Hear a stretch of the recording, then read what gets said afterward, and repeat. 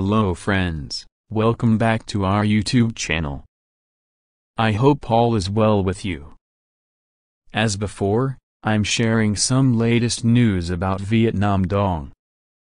Today, we'll talk about the meeting between the financial chairman and the Vietnam Dong Iraqi Central Bank regarding the latter's revaluation.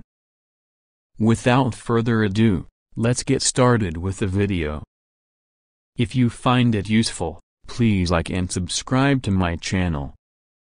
I pray for all of you. May God provide you long life, good health, money, and prosperity.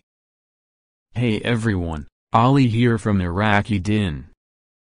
Today, we're going to dive into some fascinating news and intelligence from Goldilocks walking stick and militiaman. To begin with, Goldilocks and Vietnam's expanding economy. According to a recent article on Channel Pro, financial leaders in Vietnam are meeting with international business councils. They interpret this as an indication of the country's expanding economy, which, in Goldilocks' opinion, will put pressure on their currency and possibly result in a price action on the Vietnamese dong, though the specifics of that action are not stated. Militiamen instead of natural resources in Iraq. The militia guy offers some hopes since they think that Iraq is about to resume exporting its natural resources.